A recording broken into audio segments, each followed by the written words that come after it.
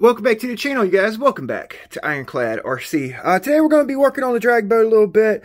Actually, not really working on it. I'm just going to talk about setup boards. Okay, I had to make a setup board today because I was tacking my transom on the boat here just for reference while I built it. And I really didn't feel comfortable tacking the transom on without my setup board. So I figured I'd make a video for you guys. It'd be quick. I really didn't have anything planned today. I got wrapped up building this boat, working on this boat, and time kind of slipped by me. So yeah, stick around. Big B with Ironclad RC.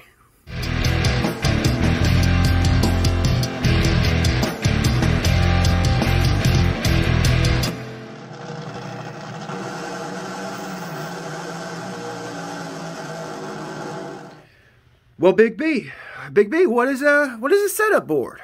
A setup board is exactly what it says it freaking is. It's a board that you set your boat up on. Okay, a lot of guys call it a jig or a building board, setup board. It's all basically the same thing. In this video, I actually referred to the building board as a setup board. So when I say setup board, I'm talking about building board, jig, setup board. It's all basically the same thing.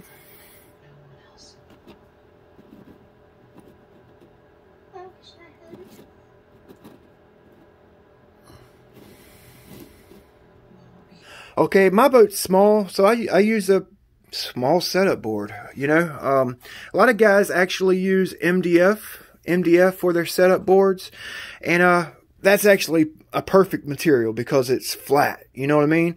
I used a piece of common 2x8 that I trimmed the sides up so that my tunnel fits right in there. Okay, it's actually going to help when you glue everything up to keep your stringers straight. Okay, so there's no like dips and doos. It also is going to help keep the bottom flat, keep your boat square so it's not twisted. You know, you want a nice build platform. Okay, now you can actually make the back of it wider depending on what kind of boat hull you have. You know, like I said, I just kind of went basic, and I didn't cut mine to fit in the tunnel tight. Okay, the reason I did that, I left it 1/16 of an inch short so I can actually put these sticks in there, okay, on each side. If I'm setting this side up, I can put these sticks in there, make sure my stringers are straight up and down, because I cut a 90 on the sides. You know what I'm saying? So I can do this side right here, make sure they're straight up and down when I go to glue everything up. Nothing's glued. Actually, I did tack this up. That's the whole reason I made my setup board, so I can set my boat flat and tack my transom on, because the way I have it cut, and it wouldn't stay on, so it was driving me nuts, and I wanted to see the full length of my boat so I can actually set everything up. A setup board is actually really nice, you know, so when you're building your boat, you know, you can you don't have to worry about it twisting or sitting on the table and flipping and flopping, you know, when you're working on it.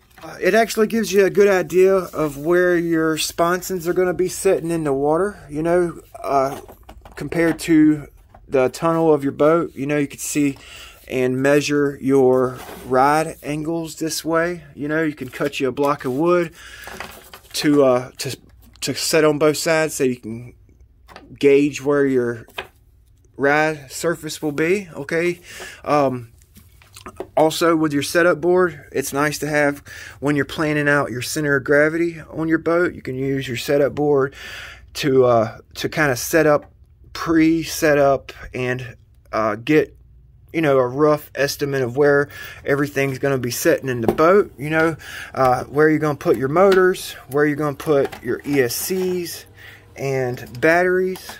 You know what I'm saying? How you're going to arrange everything in the boat so your boat's not like falling apart while you're building it, you know, because you know, 9 times out of 10 when you're building a boat, you don't glue your bulkheads together right away. You know, you actually get out everything cut, put together, and basically look at your boat while you're building it, you know. And you know, like I won't glue my bulkheads together for a while, you know, because, you know, I'm going to be taking my bulkheads apart so I can add cross supports and everything, and it's really a must-have when you're building pickle forks, round noses.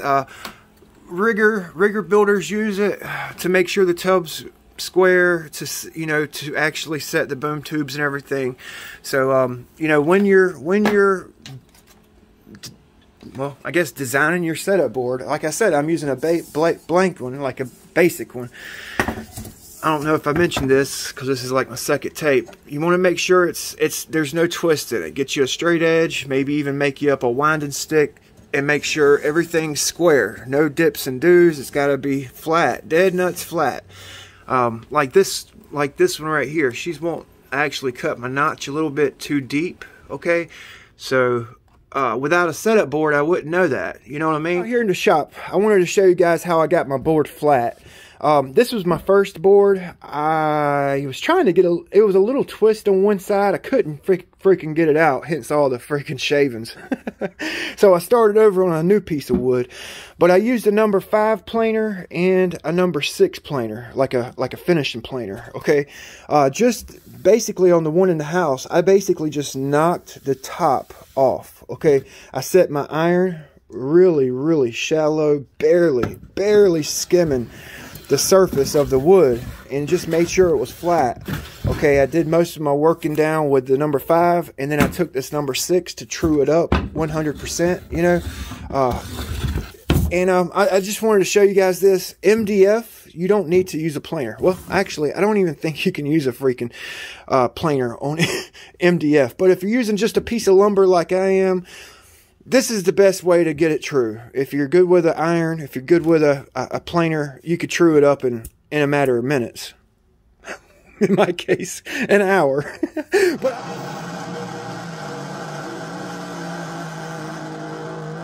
So yeah, a building board, setup board, jig, you know, it's detrimental to any hydroplane owner or builder.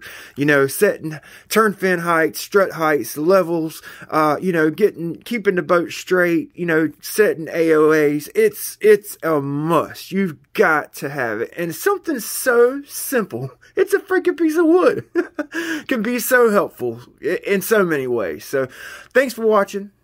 Hope you guys enjoyed it. Told you guys it would be a short video. We'll see you next time. Big B with Accolade RC.